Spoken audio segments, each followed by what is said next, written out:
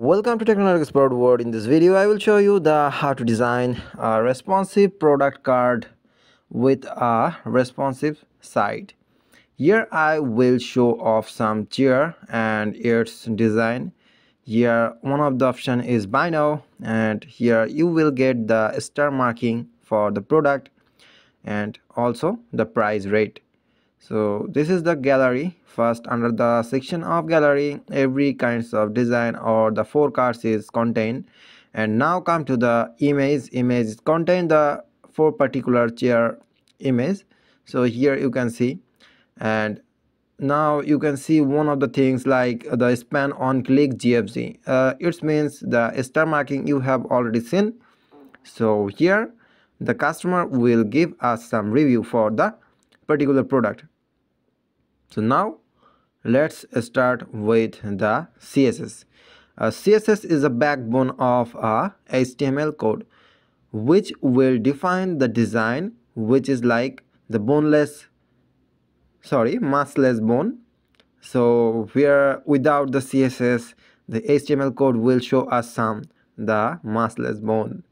So like it's a mask for the code and the outer looking good and freshness for the website. So let's go through this code, and here you can see the content. Content means here you can see the four particular cards I have designed. So these four particular cards measurement is here shown below. Now come to the content hover. Content hover means when the cursor goes through the particular card. Here you can see some effect like it's pushed down and the lower shadow will just remove. So now come to the image means the image block inside the card.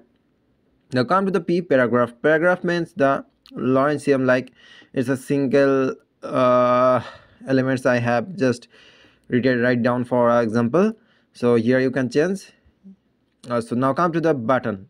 Yeah, button is it's called the pulling button, but it's laid down with the card. So when you will tap, there is no tap effect, but it will go through the next page. So that's why I have designed like this. And now come to the buy 1 by 2 by 3 by 4, like four cards has shown the button for with the four different color. So now come to the